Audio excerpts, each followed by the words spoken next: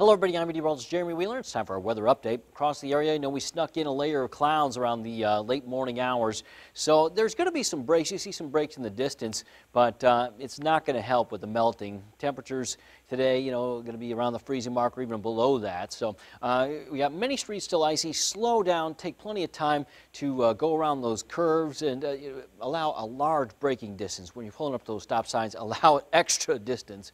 You'll need it. Salt the walks and use a shovel to break it up. A snow shovel may not do the job because there's a lot of ice out there, but maybe just a regular shovel might break it up pretty good. I used it yesterday, worked pretty good.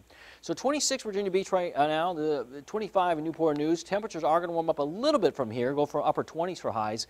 The winds luckily are pretty light. There's not much wind, but those clouds just added insult to injury, and so we have that. Hopefully they'll break up a little bit more this afternoon and we'll get a little sunshine to try and promote a little melting, but it's going to be tough. So a sun cloud mix, very cold, highs in the upper 20s today.